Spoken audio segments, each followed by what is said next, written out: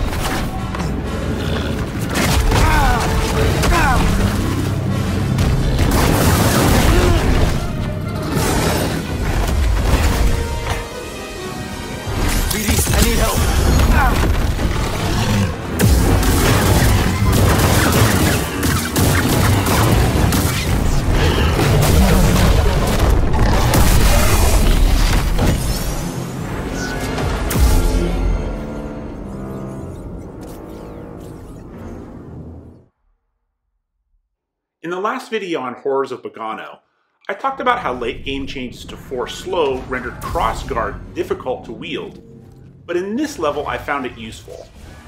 As always, I'm trying to separate attackers, and I start with this Wampa-like creature. I got in a big Crossguard swing before he grabbed me and threw me around a little bit. Then I switched to Double-Bladed, and try to hit these guys at the same time with a Force throw. I get in a ton of trouble, but I'm able to escape. I switch back to crossguard and get in a big swing on the second attacker. Get in trouble again, but then I'm able to trigger force slow. And I get in a series of attacks that takes both of these guys down to about 75% health. So I've used some stims, but this is a decent start to this fight. Now the Wampa-like creature is a little more aggressive than the other two, so fleeing has the effect of separating him. And I have a good series of parries, counterattacks, and a throw that gets him below half health before he's able to grab me again and I've got to flee another time. I then spend a few seconds here being a little bit disorganized. I've got him attacking me from multiple angles instead of from the same angle. And I'm having to dash and run my way around the arena just a little bit here before I can organize myself again. It's just too difficult to keep track of them when they're attacking you from multiple directions. To try to keep them in front of you is the way to go if you can at all manage it.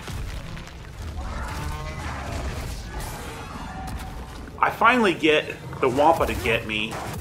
I parry him with crossguard, stagger him, and hit him with a big one. He's now under a quarter health. I'm able to trigger force slow, and I use that opportunity to attack the second one.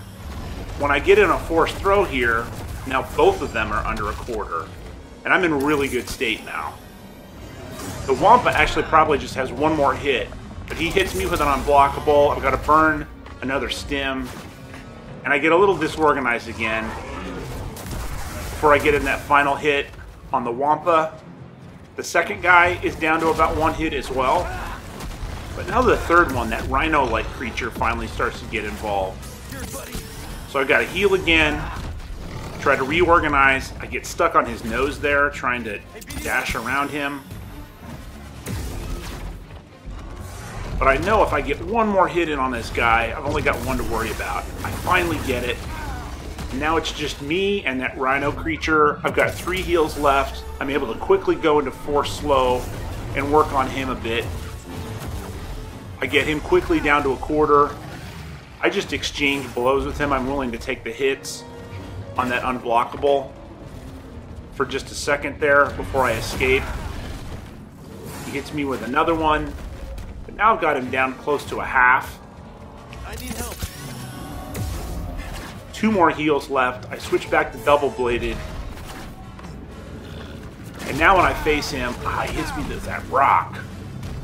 But now when I face him, I'm just going to burn through him here pretty quickly with just the standard double-blade attack, but I'm going to chain him after healing, and you're going to see how quickly it melts him.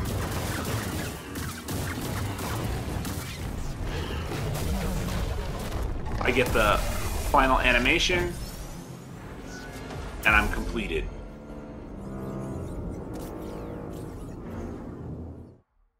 That's going to be it for this video. One of the things I really love about this game is that there's so many different play styles that you can utilize here to take down different enemies. I was pleasantly surprised that I had to go back to crossguard, and that was actually helpful after I thought it was rendered useless by that late game force slow change. But that's what worked for me, and hopefully you find some things in there that help you as well. If you enjoyed what you just saw, you can help out the channel by liking and subscribing. Thanks so much for watching.